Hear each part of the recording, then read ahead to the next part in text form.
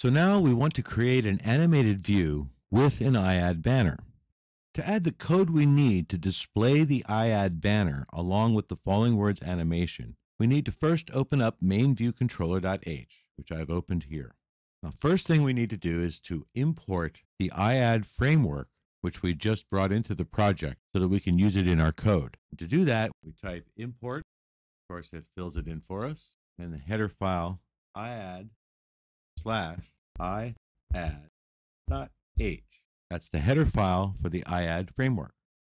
Now we need to set up the iAd banner views delegate, which is called when a banner view cycles to show a new ad, as well as when the user interacts with the banner view.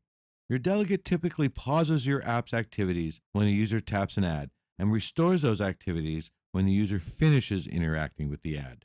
So here we had the add banner view delegate ready for us to select. Xcode knew we were typing that because we had already imported the iAd framework.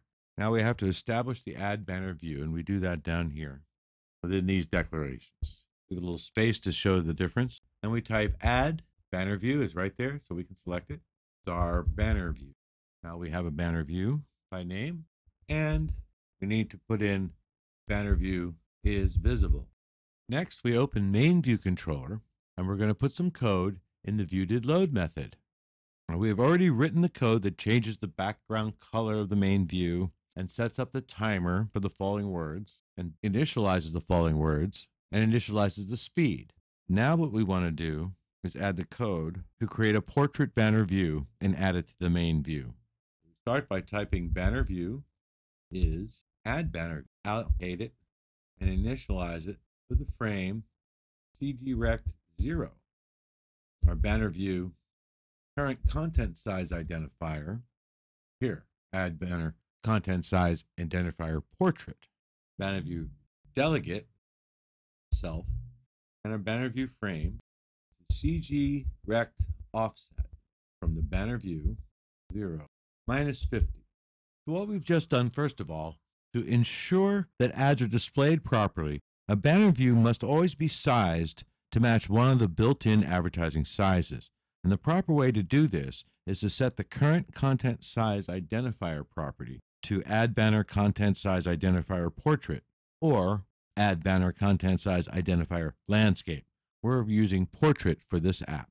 I also use a CGRect offset to move the banner up 50 pixels above the top of the view. This is because I want to be able to hide the banner if the user has seen the same one for more than 30 seconds. So the banner will roll back up to an offset of 50 pixels above the top of the view, and that's set here. As you can see, we have actually an error in our typing. We're passing add banner view to a parameter of an incompatible type CGRect. What's really going on here is that we forgot to include .frame here. Now it is correct.